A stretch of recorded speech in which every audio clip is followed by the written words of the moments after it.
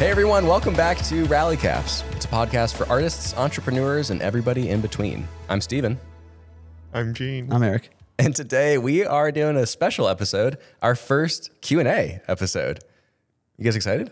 Yeah. Yeah. I'm just so far away from Gene and you. I know that's why you keep looking at me. It's going to be great. This is a cool variation of the set, but I just want to be physically Closer. closer to you guys. Which we will get to soon. This is already different than last week's episode. Doing a little 3-person setup versus what Eric and I did last week for 2. But we'll have a better couch soon. Love seat. Love seat. Ooh, yes. Yeah. Love seat. Nice. Nice. That's sick. A couple weeks back, we put out an open call for questions for you guys to ask us to answer on an episode for a live Q&A kind of situation. So we've got all those questions here. We're going to go through them, shout everybody out as we go along. And before we jump into it, if you are listening and you love the show or even just like it a little, maybe consider sharing it with a friend, leaving a rating on Apple Podcasts, Spotify, all those good places. If you're on YouTube watching it, a little like, subscribe action. Be amazing. We'd really appreciate it. You guys ready? Ready? Yeah. Sick. You're giving this really weird energy. Dude, I'm exhausted. I can't I'm take so, it seriously I'm right so now. tired. Okay. First up on that great note. One of my buddies, Jacob Padilla. Thank you, Jacob, for asking a Jacob. question. What design idea for the new studio space do you love, but someone else hates? Why'd you guys look at me? Gene, obviously. You I think we answer each answer first. it. Me first? Uh-huh. Honestly? We love. Yeah, like an but- individual likes, but maybe isn't their personal favorite decision. This is where compromising comes in as a studio of people, you know? Making design choices together, having to compromise a little bit sometimes. I literally have nothing. Same. Yeah. Same. I thought it'd be a good question to I start like off with. Yeah, it's a great Yeah. question. It is It's a just very a really good one. boring Yep. answer. Yeah. I think that's the beauty of the three of us being in this space is Yep. that we don't have that strong of preference on what it has to be. And we also have the same design philosophies across the board. Like it's very easy for us to come to an agreement on things is. because we all like the same stuff. Yeah. Which is I think great. it's maybe more of a functional disagreement with Yeah. like building things because I'm always a person like, it'll be fine. That's a good point, actually. Steven's Yes. not, That's so. true. Yeah. He's Yeah, always yeah. like, let's like make sure it's fine. I'm like, it'll be fine. And it usually is. Sometimes. Usually. Yeah. Yeah. Michael Rieger, another friend. Sorry, I put this question and answer poll on my your story. personal so, story. yeah. Mike Rieger, thanks so much. It's not even a question. You're just the coolest. I miss you, buddy. I miss you too, man. That's great. Awesome. All right, perfect. Next, at HHAANNEESS_24. Haynes? Haynes _24. As a young Hands under photographer. where? Haynes24 asks, as a young photographer, what's the best way to learn from the pros? YouTube. Honestly. YouTube. Like the majority of pros aren't on YouTube, but there are some that are and give free advice and education. Mm-hmm. I think the common thing that a lot of online educators, whether it be in a creative space, photography, filmmaking, or literally anything else, will always talk about the fact that most of what you need to learn in any profession, any craft will be found on Google and YouTube. But if you want to buy a course or education, it's literally just for the curation of that without having to do the research on your own. So it's what are you willing to invest in? Are you willing to invest in it with your money, or are you willing to invest your time? Because it'll probably take 10 to 20 times as long for you to find all of it, find the right people, find the right subjects, as opposed to like buying something. So a lot of times if you're just starting off, you don't have the funds to be able to purchase something of that quality, which a lot of online courses are super high quality, at least the premium ones are. Yep. And the truth of the matter is pretty much all that information exists on the internet in some capacity, but you got to hunt for it. Yep. And it might take you literally years to like find all of it. Agreed. Yeah.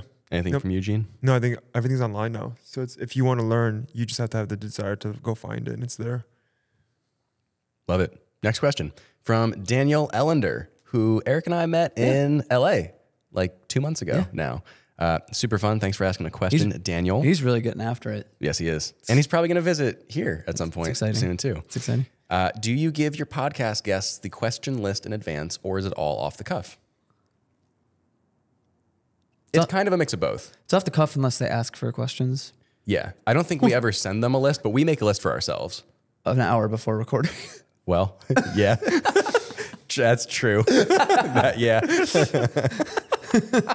being honest, man. The frantic text. Hey, do we have any questions? Dude, I've literally written questions 5 minutes before jumping on a Zoom before. That was like 2 years ago, but like, I don't know. I feel like I do well under pressure in that sense. Yeah. But we try to keep it conversational, so it doesn't, I mean, the questions just come up naturally. I don't even think it's a question list that we stick to so much as broad topics that we can broach and then feel free to explore different forks in the road from there. We're never going to like hit them with some controversial question. Or like end a conversation just to weirdly segue into another question. Yeah. Just let's go with the flow of it. Yeah. Yeah. I don't like when podcasts do that. It bothers me when there's there's breaks in podcasts. Yeah. Where nothing is said. And then they go, so.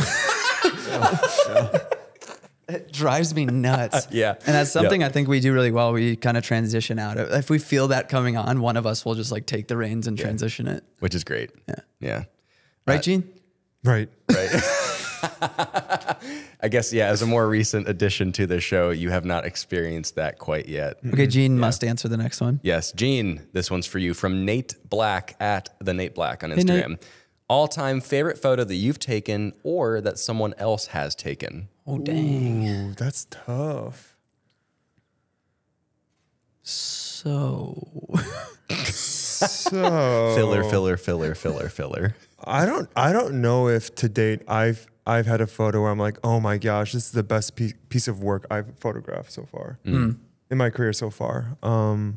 As far as other people though, I think I'm always coming across new people's work, people that I haven't seen before who are creating incredible things. But like right off the bat, I don't think, not yet at least. Okay. Yeah. There's nothing else, someone else? Like a film photograph that like really, maybe not even just your favorite of all time, but something that really made you rethink, make a decision on something. You're like, oh, I want to get that lens, or I need to follow this person's work. One that comes to mind is that Willem photo. The tree one? Yeah. Yeah, that one, like, I can picture it in my head right now. I don't know what you're talking about. We will show it to you. Yeah. I can't find it. Can you describe it, please? It is a photo of a tree. I don't know what time of day it was taken at, but it was very foggy. And it has this incredible surge of warm light on the left and cool light on the right. And it looks just bananas. And I feel like part of the reason it's so cool is because it was taken on film and the ambient tones were really emphasized. Crazy. So I imagine, at least as an outsider, having no idea how it was actually made, it was probably during a sunset or golden That's my hour guess. sunrise time of day, but it wasn't hitting the entire frame. Yeah. It looks like out of this world. Yeah. It is so cool. It's very cool. I need to see that. It's very cool. What about you, Steven? Do I have one? Yeah. Of your own? Not really. I feel like they kind of come up as I take them, where I'll, Like make a a new favorite? image and I think, oh, like this is going in the personal portfolio, but it's not necessarily like, oh, this one edges out all of the others like by a mile for sure. I've peaked, until you get to the next moment. I think they're just standout images that I can look back on from where I'm at right now. One of them, to be more specific and not just kind of meta about all of it, the 9-image stitch that I took of El Cap for sure. in Yosemite. I love, like, that's definitely a portfolio image for me. I absolutely love it. It was a complicated technique. I wasn't sure if it would work. So happy with the results. Like, it was beyond what I expected it could have. Did it get the most likes on Instagram? No, it did not. What is the most likes? It did really well. What is the biggest trafficked image? The portraits of you guys, the Brenizer. That's what, I figured. Got almost 20,000 likes. I was gonna bring that one up. Yeah, that's up there. I mean, all those are images some are of up the coolest there. portraits you ever taken. I love those. Those are absolutely up there. And then A lot of photos from Italy also. That will be Yeah. personal, special images too. What about another photo for Another you? photo from me that I've taken or someone else? Someone has? else. Someone else. I've seen so many photos, you know? Yeah. We've all seen a lot of photos. Mm-hmm. It can be hard to think about them on the spot, actually. You don't have to. I have 2 lined up for me. Ooh. I will also say a Willem image. It is the cover image of his Walking Svalbard book. Oh, from Norway? It's absolutely gorgeous. Yeah. It's around, I think, sunrise, and it's this red house. There's snow falling. It's got a glow behind it. It's just spectacular. So Absolutely two beautiful. landscapes for you guys. Interesting. Yeah. I think one that really stands out for me is the portrait of Matt and Meg, the silhouette with tilt shift stars. I think that one, I Oh, featured that yeah, one in yeah. one of my recent YouTube videos. There's like just a really special story involved with that on a personal level. They're close friends of ours. Our families went on a trip together. On that trip, I shot that shoot for free. It just felt like the pinnacle of my creativity in photography, kind of. Like I just could not believe that the image came out like that. Yeah.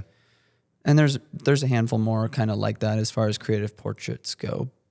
But one image that really stands out to me is Brad Butcher's street crossing photo. Oh, yeah. Oh yeah. That one's that, crazy. Yeah. It is. Yeah. It is the best composed photograph I've ever seen, and it's a street image, and it just is. Every single part of the frame is filled with something interesting, and the spacing is perfect. There's a perfect ellipse of 5 people, 3 guys crossing a puddle. It's just, yeah, it all in full stride at the same time. Like it is truly a 1 in a billion shot. Yeah, that image will never be recreated in Yeah. that exact way. You know, It's incredible. yeah, it's just insane. Even like it's one of those even where like there's a FedEx truck in between one of the guy's separated legs, like perfectly centered, like just weird, crazy symmetry and composition in the image. Yeah. And I think what I really love about it too is just how interesting photography can be in that kind of situation is that he didn't aim for it to be that perfect. It was literally just something he saw quickly, had no idea how powerful the image was until he even got the scans back because Yeah, it was on right. film. And in his head, he was probably like, that was an incredible photo. And then he gets it back and it's just like, this is unfathomable. Yeah. That's the beauty of film. That's, a lot of the time. Yeah. I feel like it, for me, my favorite, if I were to pick one, it would have to be on film kind of for that reason. Yeah. Just like someone wasn't, shooting 15, 20 variations of it to get it perfect. Yeah. But rather just like one shot, have no idea if it was perfect or not. And then the feeling of seeing it later multiplies the excitement for it by 100, more so than if you took, like you said, 20 variations and edited all of them immediately. And it just has a really indescribable value. I guess to it. in that sense for me too, the photos I just took at Disney were kind of like that as Totally. well. Yeah. They're great. I think of family vacation stuff often when this question is asked, even though I didn't mention those, but yeah, they're really special. Okay, moving on. Jake Ree photo. What practice or lesson improved your photography the most?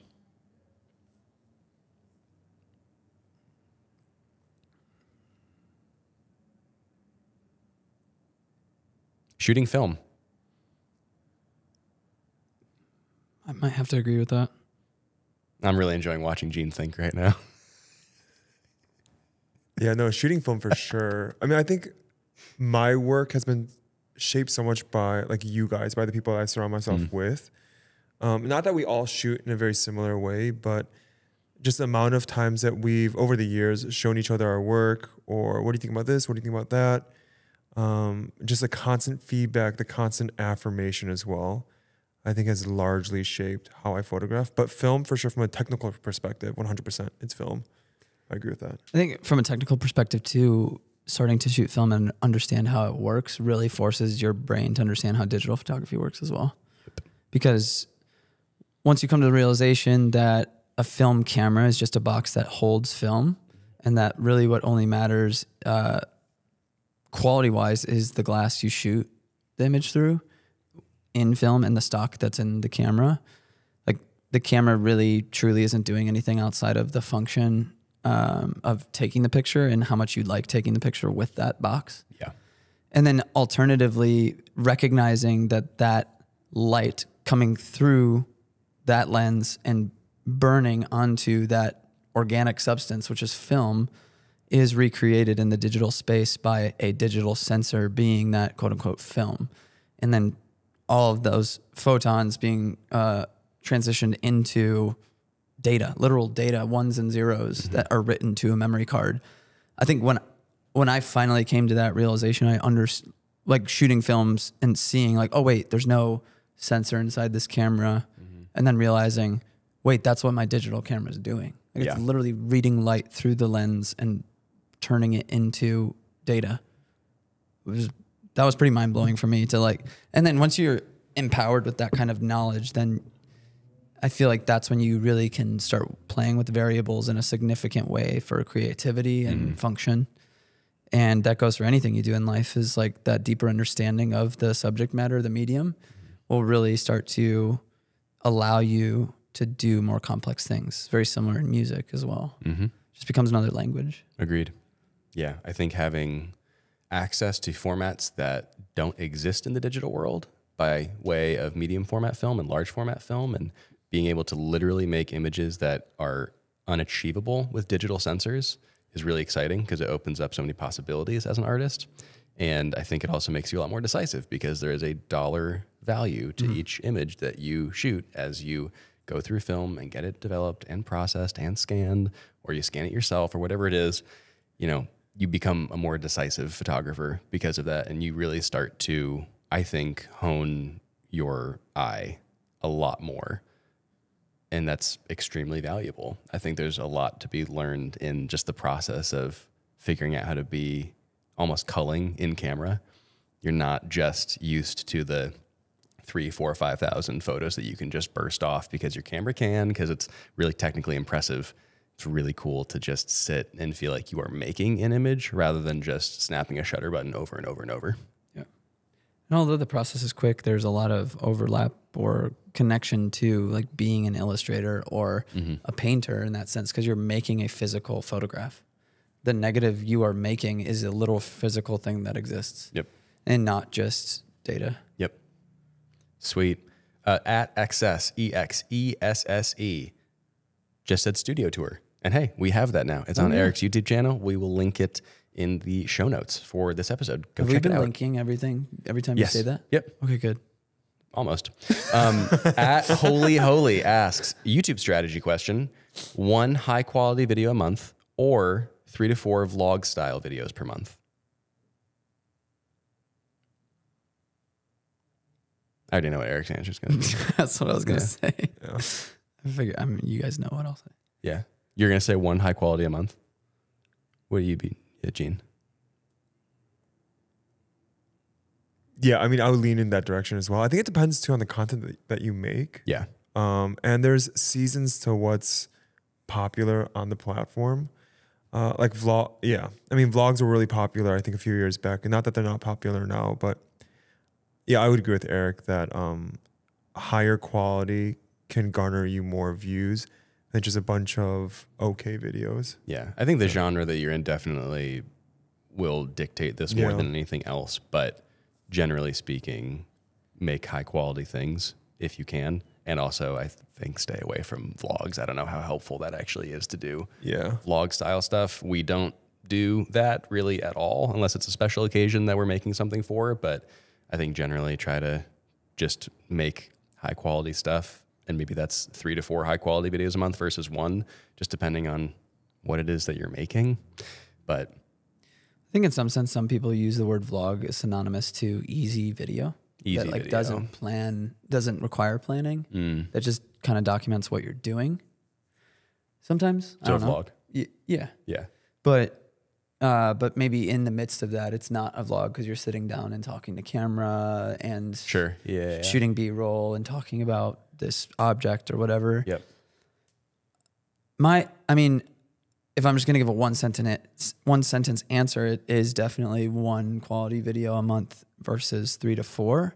But the nuance to that is one quality video a month if you have a healthy version of self-awareness and recognizing that you're capable of like standing out with making that high quality video if your intent is to grow the channel. Yeah, if you're just doing it to do it, do whatever you want. Yeah. But if you want growth on YouTube, if you want to up subscribers, get your videos into recommended, you have to have a really healthy form of self-awareness and recognizing, does my skill set match up with the best quality content in this sphere? And if so, and you're able to like vet that with community and people around you and like in a healthy way assess how your work stands to other people in your genre, and like you have the confidence to be like, I can make that or I can make that better, then I'd say go after the one video a month. Otherwise, I think if you're early on and you're just trying to like get the thing going, I think it's really valuable to do 3 or 4 a month. Yep. And just like get your reps in and get better at the craft, and then like give yourself the ability to grow into a 1 video a month type of person later on. Yeah. Because if you set the standard of like, no, I only make 1 video a month and it's super high quality and it takes me 20 days to make, then you're setting a precedent for yourself on that channel that the viewers are going to have of you. And so anytime you make a really easy video, they're gonna be like, I didn't sign up for this. Yeah. I think of people like Gox. Yeah. 100%. You have to be top or Mark Rober. 1% of 1% to get away with the 1 a month. You have to blow people's minds when you do that. And generally those people that stick to it do. Yep. Mark Rober, I think, is a phenomenal example of that. He makes 10 to 12 videos a year, and every single one is the same quality every time. And it's mind-blowing. Yep. Agreed. Same with Beast. I mean, like, say what you want about him. It's a whole different ball game, obviously. Like, you're not, if you're just starting off on YouTube trying to grow, you're not Mr. Beast. You're not Mark Rober. 100 employees. You know? But people who are intentionally doing it well, if you look at me, I'm really only making 1 to 2 a month at this point. Yeah. Like, I might up frequency soon, but the more and more we are diversifying our ability to make money in different ways, I feel less and less inclined to the need to post regularly. Right. I just don't need to, and I don't really care to. I'm not that interested in it. So. Word. At Renzograph asks, what's your fave analog camera? Gene, kick us off. Ooh. Mamiya 7. Nice. Really? Over M6? Yeah. Because like I'm always blown away by the sharpness and just the detail in medium format in general. But that camera, I mean, I shoot on the M6 more now just because of cost and accessibility. But the Mamiya 7, like every time I see those images, if I've nailed what I had in my head when I took the photo, like I'm always blown away. I was thinking of like if we do a movie poster shoot with Joe for the doc. That's immediately what I thought of shooting it on. Yeah. I was like, let's shoot it on 6x7. I'm like, do we borrow Brax's Pentax? And then I was like, no, let's shoot on the Mamiya. It'll be so sharp. Yeah. And we'll have wiggle room with shooting f4. Yeah. What's yours? I would say Mamiya 7 if I had one. Really? I don't. I love that camera though. It's amazing. Absolutely amazing. Right now it's the M6. Yeah. It is. That's honeymoon phase right now. Yeah. Do you think it'll be that long term or what? Or at least for a few years? Until I get a Mamiya 7. But clearly your 645 AFD was that before. I think it still is my workhorse. Yeah. I think the M6, I'm just loving it currently because I'm experiencing a side of photography that I've never experienced before. And that is really exciting. Like, it's hard not to say that when I'm just in the thick of it right now. Yeah.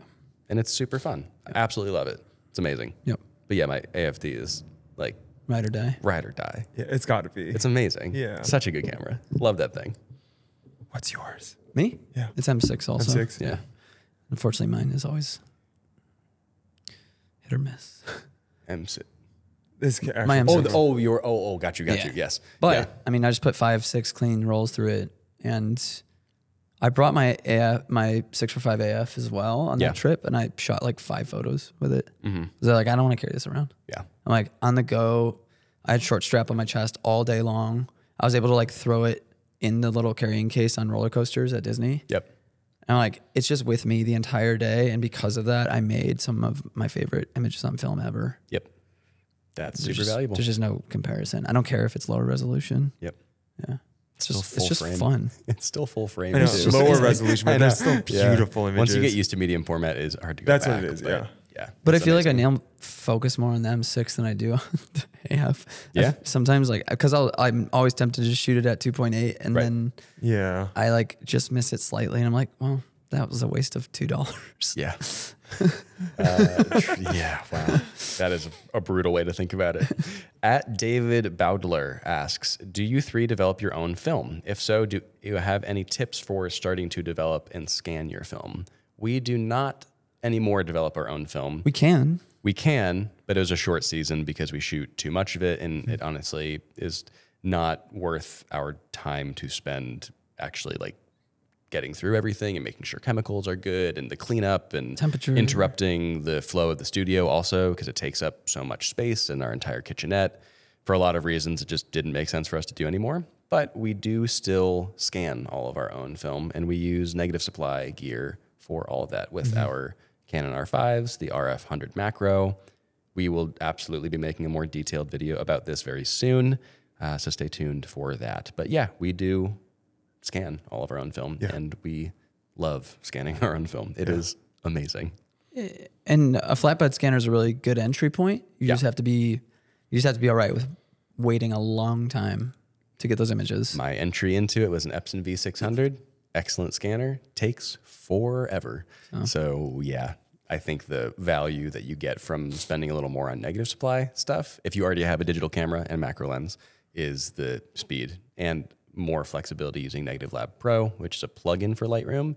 Having that and all of the color tweaking tools that come with that, so you can get your scans looking exactly like you want, is extremely valuable. And I think really makes the process of shooting film more worthwhile for a lot of people, because you're actually happy with your images when you get them and not disappointed from lab scans that you get 2 months later, which is the most devastating feeling ever.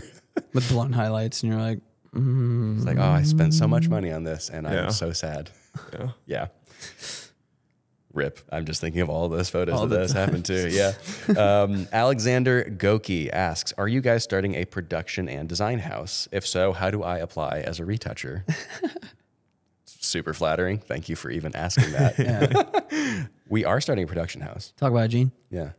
We all have separate businesses that we've been operating and owning for years and years now, but really with the progression of the work that we've done together in the past year and a half now, especially working on the documentary together, it's made a lot of sense for us, even when we got the space, to now begin collaborating and doing work under one company. And so we're still figuring that out as far as details. We've already begun doing some commercial jobs together as a group. But the details of it, we're still figuring out. But that is very much a plan moving forward for us as we book bigger jobs to do together. So that's kind of where we're at right now. Yeah, we just wrapped a 3-day shoot today. We did. We went. Are you drinking a beer right now? I didn't even notice. He's been drinking beer. Oh, Yeah. nice. That was the only assignment I had for this episode, was for you guys to bring beers oh, man, up. my coffee's over there. I don't have anywhere to put it. Oh man, no beverage. Yeah, we just had an electric 3-day shoot. It was phenomenal. Really, it's really coming easy to us, having worked together so much the past year and a half. And I mean, at this rate, since we like formalized wanting to do it, we're getting inquiries like every week without even marketing at this point. So, Which is pretty insane to think about. yeah, I mean, it makes sense though, because like how much work we've put into our YouTube channels and like our public facing things. And it makes me really excited that we're embarking on this, because it's just going to give us so much more of substance to talk about. You know, like not make everything so meta in our lives and in our content and work, but like truly being like, no, we worked on this really meaningful project and here's all the nuance and creativity that we poured into it, versus just like, this is why I'm using this camera for production, you know, or this is why I'm shooting with this camera. Like there's a place for that for sure. I personally am just sick of that game. Yeah. And anytime I do it, I want to bring like a new nuance to it. So I feel like this is just going to be satisfying in a whole different kind of way, and just give us opportunities to use the tools that we talk about all the time. Yeah. Like Yeah. I think of the backyard scene you guys shot with direct flash yesterday. Yeah. I'm like, have we ever photographed anything like that outside like that? Nor with have digital? nor have we used strobe lights to overpower the sun Yeah. and make that our key in broad daylight. And they're insane images. So, I mean, with all of that, now like we're about to hop on a call in an hour soon, and then one next week that's probably going to involve hiring more people at Creative Club to tackle these jobs, because we're already kind of at a place where like, well, we can't keep traveling. We can't split up the three of us even more. So we're going to have to just get more hands on deck for specific projects. And obviously, given the nature of our work environment, we're going to reach out to Creative Club folks first. Yeah. But I could totally see a world where we're building out contractors and associates that are doing jobs for us, even nationwide. Totally. Like in different cities, and creating some sort of house that's not just local to Chicago, but like having trusted people in different cities and then managing all that locally. 100%. So it's not happening right now, but it could very well be a possibility in the future with building a roster in different places. And the production house is going swimmingly so far, and it is very fun. And we are going to make an episode full blown about the process of the more legal formations that come along with that. We were just researching some of that this week about multi-member LLCs and what the tax implications are and just what those steps look like. And to your point, Eric, about doing less meta stuff, I think episodes like that too, and the real world experience of going through things that other people have questions about and tackling things that are very concrete and very practically helpful to other people, including ourselves, is really exciting, because it's like actually building something. Yeah. It's not just talking circles around this, that, or the other topic that's, like kind of applicable. It's like we're actually building stuff in the world, and that feels really good. Yeah. Next question from @Brand Santos. What is a show or movie that you've recently watched that has inspired the heck out of you?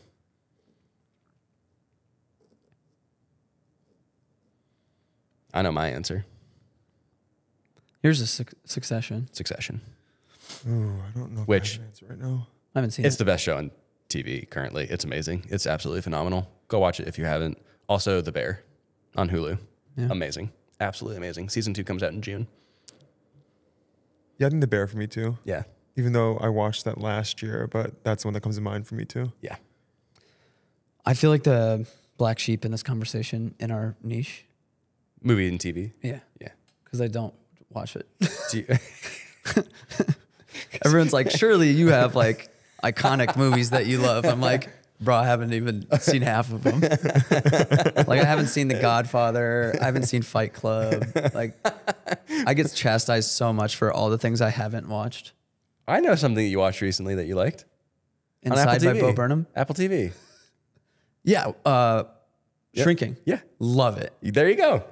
That was going to be my answer. There you go. Awesome. But then my other answer is I've been following Kofuzi for a long time, running YouTuber, but he's been making these like short documentary pieces called A Runner's Weekend every time he goes out to a race. And seeing someone document, it's like not vlog style, but voiceover and just like a whole mixed media bag of stuff. With his voiceovers are fantastic, and he includes food, and he did one on Tokyo that was an hour long. And it's just like he immerses you in the experience of doing that thing. And someone who likes running marathons, it's just like, it's such a visceral experience to partake in those. And it's just really cool to see someone do it that intensely and that strategically. And so it's really inspiring me to be more intentional about the things that I make. Love that. Super cool. Even if it's not like stylistically anything near what I do. Yep. I actually like that more. I like things that don't look like my work Yeah. more. Gawks was really Yeah. big recently too. Absolutely. We're going to take things up a notch, go a little more rapid fire for these next couple. Okay. Batting practice? Batting practice for Q&A. I like that. Are you just going to like say our name and then do it? No. I'm just going to say the question. I want like one word or one sentence. One word. Let's see how quickly you can answer some of these. Okay. Because I think some of these are a little more like quick. @David Masillo Photography asks, go-to meal before a photo shoot. Coffee, protein bar, not too much food. Yeah. Yeah, RX bar coffee. Yeah. Yeah, I don't do much. Yep. I don't like to be full. Nope. No, I don't like to be stuffed before Yeah. before a shoot Big like bar that. banana. Yep, easy. At Alex Mo Photo, name one RF lens that doesn't currently exist that you would purchase immediately if it were released. Oh, dang. 28. 28 prime. RF 28. 28 prime. Really? They Yes. do not have a 28. I would buy it immediately. That's what I was thinking. 28 prime. 28. Yeah. Yep. Yeah, I feel like that's probably, we can't all three buy it, guys. That's we're just gonna buy so one shirt. stupid. Okay, fine. I want a 15 to 500 f1.2. Okay. Do they have a 50 tilt shift? They're making they tilt don't shift. in RF. Yeah, they're making tilt shifts. Yeah, I so. feel like I don't know. I don't need that, but I would want it. Yeah. Yeah. Okay. Cool. At Seth Manley asks, "What do you guys do in slow seasons?" I'm in that currently, but also burnt out. I don't know what to do next. Run. Ron, there you go. Run. No, you don't. That's not true. You do sometimes. Slow season. You work out. Yeah. Non-photo, like, yeah, workout, exercise, basketball. Yep. Yeah. Exercise, music, reading. Yep. The personal pleasures in life. At davidj.mp4, when is the next Creative Club Chicago event happening? That's a great question. This summer. This summer But for sure. A lot this summer. This summer. Yeah. Yeah. Well, what about Beers and 2023 Cameras? summer. It's not in Creative Club, but Beers and Cameras. Yeah, That's already sold out. It's already sold out. Okay, sorry. Yeah. Dang it. Nick Richards, our boy, Stills. Nick, what's what's up, up? dude? Nick. If you get to do BTS photography for any film, past or present, which one is it? E.T. E.T. Okay. E.T.'s a good one. Lord of the Rings for me. Ooh. Any of the I was Lord of the gonna Rings say Lord of the movies. Rings. Yeah. Lord of the Rings It'd be is- so would fun. be amazing. Man. I think Jurassic Park would also be sick. Jurassic Park would be Yeah. cool. I might want to take mine back. I might want to do La La Land. Oh, that Oh, would be you would like amazing. that a lot, yeah. Yep. All fantastic. I feel like we could riff on this one for a while. we Actually, could. this is one that could. You go said on. just movies? you Yeah, said- movie, you said a film. past or present. Any film, past or present. The Batman would have been sick too. Batman. Yeah, it would have. Yeah. Wow. Yeah. That one really inspired me. That was The Batman? Yeah. Yeah. Oh, Oh, yeah. yeah. It was beautiful. I'm really looking forward to Tetris as well. I haven't on what? Oh, I thought you were kidding. No, on Apple TV, Tetris. With Taron Egerton? Yeah. That actually looks like weirdly good. Yeah, I like feel him. Apple TV's kind of killing it with the stuff. Yeah, that they make. are. Yeah. Yeah. It's fantastic. It's really good stuff. At lbigs20, which project have you guys had the most fun making collectively or individually? I'm going to jump in quickly and say Leica was easily one of our favorite collective projects, no doubt. Yeah, Leica. Yeah. I really enjoyed cutting the first doc trailer too. Yes, that was amazing. It very fulfilling, especially given the response from the small group of people we've sent it to. 100%. Like big names. Yes. And it's just very exciting. It's insane. Yeah. Leica, Doc, anything last year. Okay. Yeah. Great. At _J Oliver, quick 45-second review of the Rode Pod mic. I'll give you a quick 10-second review if you. No, you take are- all 45 seconds because I know nothing about it. Great. Okay. Buy it. It's great. It's amazing. Use it. It's the best microphone you can get for the money. If you're interested in voiceover work or podcasting or anything, you can absolutely make it sound very close to an SM7B, and no one would ever notice the difference. It's a fantastic value But microphone. Steven, what kind of recorder do you need? Because not everybody has a Rodecaster. If you don't have a Rodecaster, my initial setup for Rally Caps way back when was a $100 interface with a cloud lifter and a pod mic, and I had fantastic audio. Cloud lifter, results. but it was like a Raven or something. What was it? Scarlett TI2. No, Scarlett 2i2 interface. And how much is that all together? With the mic $400? and the cloud lifter and the interface, like $350. 350. Yeah. Incredible entry level start. Like, I mean, we're using it right now. It's not even entry Yeah, level. don't like, get an SM7B. No, honestly, it's honestly if you're- not if you're worth starting. it. It's just not. It's a great mic. I think it's a little overrated for what it's worth. The pod mic, you get so much more bang for your buck out of it. And I think the big thing, like with a lot of things, is understanding how to do more of the technical side of audio rather than just buy the gear that everyone uses. Use an SM7B in a bad room. Sounds bad. Honestly, like in the beginning, when you had your SM7B plugged into the C200 Yeah. in the old studio, it sounded really bad. Yeah. Because there was no cloud lifter helping the preamps, and you had a hissing. really echoey room. Yep. Like you can buy all the expensive equipment you want, but if you don't know how to treat a room properly or how to use that equipment well, you're just losing out. Like you're wasting bad. money. So Bad. just buy this and then learn more about audio on YouTube. Yeah. Yeah. Hey, Levi asked a question. Levi. How do you charge for film photography in commercial work? Have you done that? Not in my commercial work, only in weddings. I kind of did it once for like set photography for a commercial. Yeah. You have to have a very specific client who wants that. Yeah. Because like the client we shot for today was definitely not that vibe. No, not at all. Yeah. So I wish I had a better answer. Yeah. I charged like a day rate when I was on set. But you like last year. strictly shot film Yeah. No, that was my job, was to be a film photographer behind the scenes. because that's the aesthetic that they wanted. Yes. I don't think it happens too often that people want both. For like the actual delivered. Yeah. Yeah. Unless you're shooting for a brand where you know they would really love the aesthetic of film. Yeah. Then you pitch that. Yep. And I feel like if you pitch that, it just obviously needs to be worth it. I feel like this is a good question for Forrest Mankins. It is a very good question. Yeah. Just- he could answer this really well. Just text him. I'll text him real quick and ask. Yeah. No, I think this would be perfect. I almost feel like film needs to be a part of your style. Yeah. And then it's just built into your pricing Right. rather than adding it on. Because I think it's harder to upsell film to a commercial client than it is to like a wedding client. 100%. Yes. It's harder to explain the They value won't see as of much it. value in it. Yeah. So I think just making it a part of your aesthetic, period, and then that's the thing that people That's just a want really to hire you for. That's a really risky thing to do though, because To make film a part of your style. yeah, now as a business, in my opinion, because you don't know what your costs are going to be week to week, month to month. Yeah. Like they just keep going up. Yeah. So to make that a core part of your style and aesthetic, Yeah. like just starting now, you're like, Yeah. oh man, like Yeah. that's That's true. tough. Yeah. But if you have an approach like Forrest, where like he can essentially make his digital stuff look exactly like his medium format work, you're not like your client's not going to know the difference. Right. Yeah. Yep. At Spencer Daniel asks, honestly, just love you all. Uh-huh.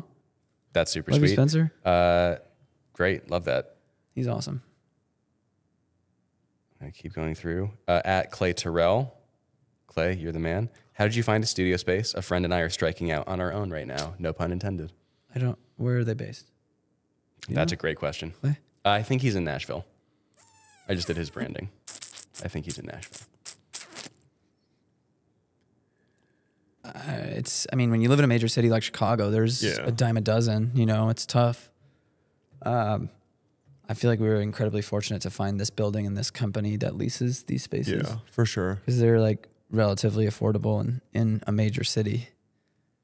But I do think the way to go, like someone I think of is Asher James. He's up in Duluth, Minnesota, and he's starting something very similar to Creative Club, but he's doing it as a group of people, like with a group of people. Yeah. So I think that more people you have on board, like the more chances you're going to have to get a place, because something might be out of your budget. But if you have more people to split the cost, then you might be willing to pull the trigger on something that might be more expensive, which long term is going to be more beneficial for you because it's just going to be a better spot. Yep. It's going to look better, feel better, probably be in a better location, not be falling apart. You'll actually want to go and use it. Yeah. Our buddy Alec has a couple questions for us. Oh. And they include, what is the best place? Who has the most teeth out of you? 3. What was the most of the documentary? What was the most Of the documentary. What was the most of the Who has the most teeth? Yes. Wait, do we not have the same amount of teeth? Is that not how Well, it it works? depends. Unless you had if some you have pulled. wisdom teeth or pulled Oh. or, Well, root that reminds me. canal or- That reminds me of what Andy from Parks and Rec. One of his outtakes was just like, "I was born with a full head of hair and a full head of teeth."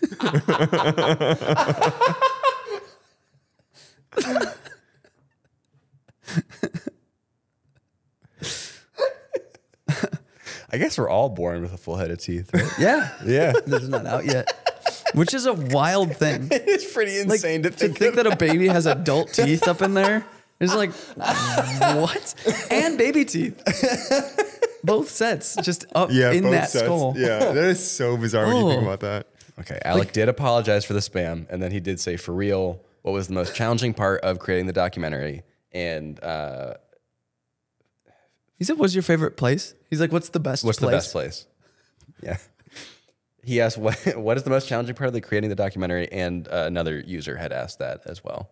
So that is a Well, a let's very answer some of interesting the other topic. questions earnestly. Oh, real quick. you want to? Oh, Yeah. okay. All right. Did you great. get your wisdom teeth removed, Gene? No, I haven't. So he has the most. Yeah, I got mine removed. Wow, congratulations, Gene. Thanks. All right, so Gene has the most teeth of the three of us. That's great. Hey, Gene, because you're the winner of that weird question, What is the what's best the best place?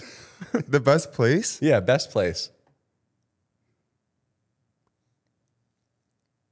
Chuck E. Cheese, dude. Oh, dude, Chucky. We went there last week for our staycation. It was wonderful. It was so much Shut fun. up. They You went to rebranded. Charles Equality Cheese.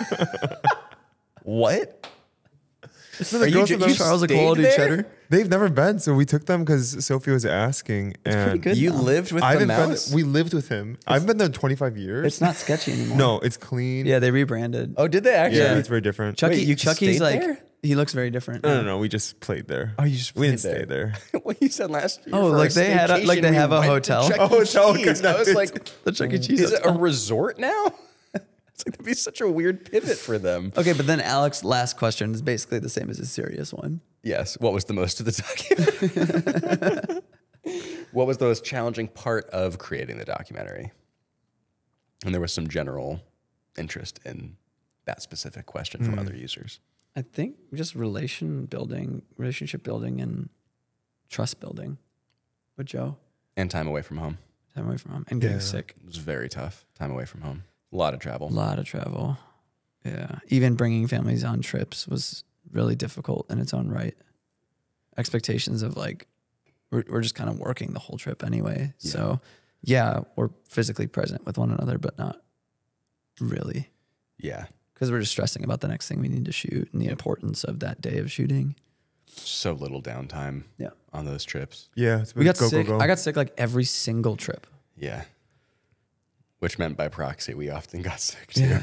Yeah. It was pretty rough. It was tough. Gene, anything else beyond that? I don't think so. I mean, it was also like most things in life, our first time tackling something that large at that scale, and it's just a lot of learning moments of figuring things out. Like if we did it again, I think there's a lot of things that we wouldn't do the same or that we do differently. But yeah, just like I think shooting a doc in general is just difficult as well. So yeah, Yeah. A feature length film is no joke. yeah. Yep. Especially when it's not planned. Yeah. There's When that it too. becomes a feature length film. I mean, it's hard in a completely different way. You just like looking at Danny's BTS in production, like Yeah. trying to squeeze that in 36 days is absolutely insane. And it's insane in its own right. Like I do believe that was more tiring and more exhausting. It was just in a shorter window, an intense window of time. Whereas ours was like strewn out over the course of an entire year Yeah. and still going. I prefer that. What Danny did looked like a living hell, Yeah. honestly. And when we talked to him about it at his wedding, when we photographed it, it certainly sounded like it too. Like Yeah. it looked, He was getting like 3-4 hours of sleep a night yeah. at most. And it's, oh my gosh, I can't even imagine surviving that amount of pressure and stress. It looked brutal. Yeah. So tough. At Tom Roger Mailhat, what's up, Tom? We'll see you in May for your wedding. How do you bring your passions and dreams into your career and your job? I think we're currently living it. Yeah. Yeah. Yeah, Yeah. it is what it is currently. it is our The job. stuff that we do is what we love. It is our passion. Agreed. It has become our job, and it's amazing. Yeah. At Michael Bornman, what do you look for when hiring people? And this could be maybe on a contractor basis or just anytime we are outsourcing work, something along those lines. For me, the work needs to stand out in a unique way. I'm not interested in hiring anyone that's just like doing the same thing as everyone else. Whether it's photography or videography or editing, I want to see a unique approach. I guess then, like, when working, would just want to see initiative that's intrinsic, and not me just always telling the person what to do, but them actually coming up to me and be like, "Hey, I already initiated this thing," or "I did the thing you asked me to do, and I also did this."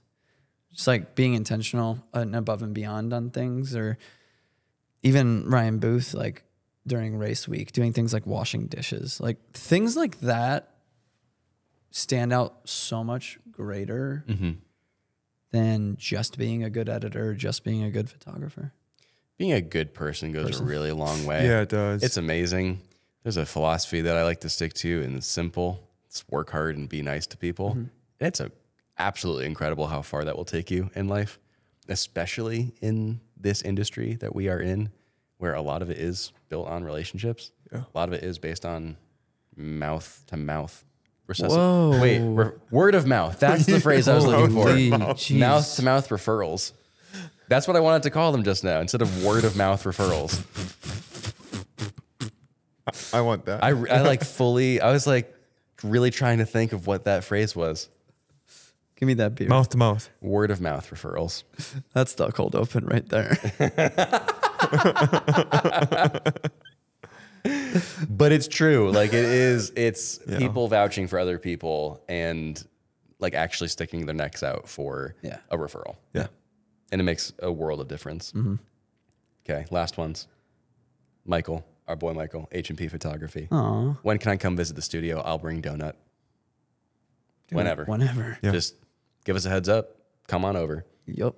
Laura asked how I am so cool. Please answer. I'll explain that to her later. And Shua did ask a question to close us out. What are some of the things you would do better on a film project from pre-production to post? Data management. Yeah, Always. that is 100% It's it. always data management. That's it. You're just like, manage you're your like, yeah, I data got all real the well. cards clear, but I did not think about where it's all going to go. Yep. Dang it. Gotta clear off the computer. This is what we're running into today. Clean up the computer, clean up this SSD, move all the other stuff, blah, blah, blah, blah. I think that's the real test of a professional is all of the peripheral things. Yeah. It's making sure data is ready, data is managed in the proper way, batteries are charged, all the accessories are taken care of and organized well.